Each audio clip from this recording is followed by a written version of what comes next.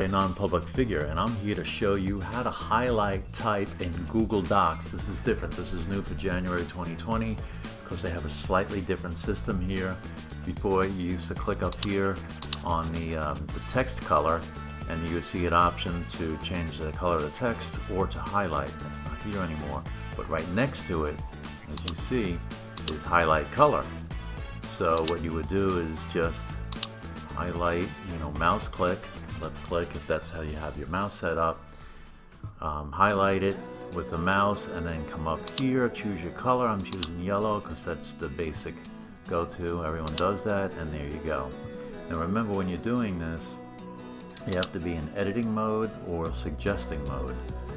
So I'd say stay in editing mode, and then if you want to undo it, highlight the area that has been highlighted, click up here, and on the top you'll see none. Just click that, and there you go. Okay, so let's review it over again.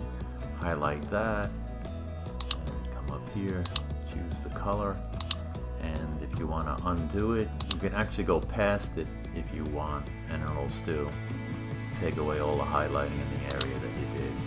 So none, and there you go. Okay, thanks for tuning in. You don't have to worry about subscribing to my channel, but you can if you want. Non-public figure. Take care.